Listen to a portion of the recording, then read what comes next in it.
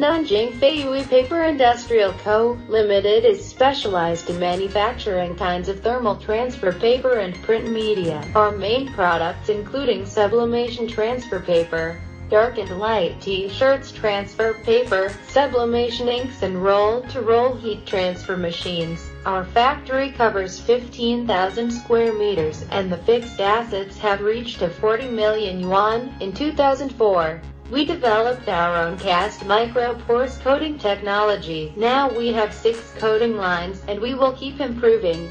We also have automatic cutting equipment, thus we can stably provide enough supply of goods, avoiding the condition of delayed delivery even out of stock. Feiyue Paper Industrial Co.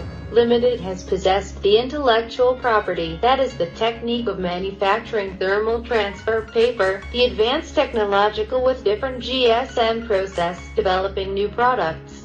Digital sublimation paper with different GSM. The new series of products make the product construe more reasonable, lifting the competition of the Feiyue paper in the market. Confirming the leading position in the field of thermal transfer paper technique, we run our own coating factory and heat press machine assembling workshop.